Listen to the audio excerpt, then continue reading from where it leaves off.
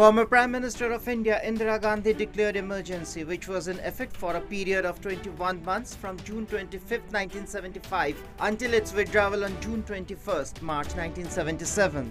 Then West Bengal Chief Minister Siddhartha Shankar Ray is regarded as the person who drafted the letter. Indira Gandhi's son Sanjay was among those who gained maximum benefit out of the emergency. Let's take a glance at these two people who are often regarded as the chief villains behind the emergency.